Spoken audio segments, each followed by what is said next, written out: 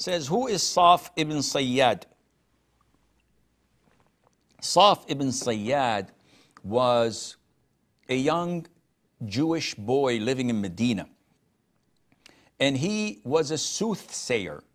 He had jinn communicating with him.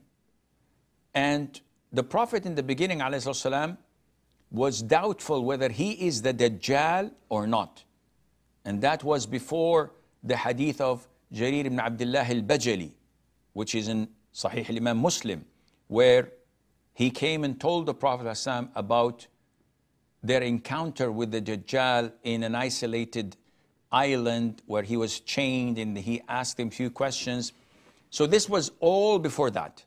And the Prophet did not have knowledge about the Dajjal. So he had his doubts because it was circulating that this Jew boy predicts few things of the future. So he wanted to make sure.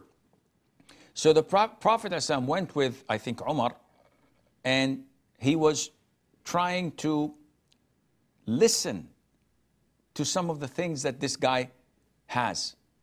And while he was approaching the place, his mother saw him, so the Prophet ﷺ, and she said to her son, the Prophet is here, Muhammad is here. So he took his guard.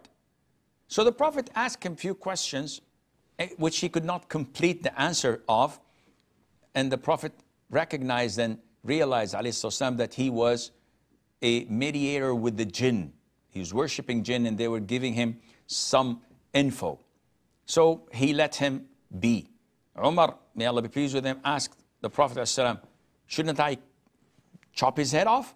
The Prophet said, no, no, no. If he's the Dajjal, you won't have authority on him because there's a prophecy. And if he's not, killing him would not do you any good. If I recall correctly, also in Sahih al-Imam Muslim, Abu Sa'id al-Khudri traveled with Saf ibn Sayyad to Mecca for Hajj. And everybody was avoiding him. And among them was Abu Sa'id al-Khudri. And he was, feeling very bad about this guy. Until he approached him one day and he said to him, Abu Sa'id, you're knowledgeable. Don't you see how people treat me? They think I'm the Antichrist, the Dajjal. But I live in Medina and I'm heading to Mecca. And the Prophet said, ﷺ, that the Dajjal cannot enter Mecca or Medina. I'm going for Hajj. The Prophet said that he's one-eyed. I have two eyes. Blah, blah, blah. So in summary, this is who Saf ibn Sayyad was, and Allah knows best.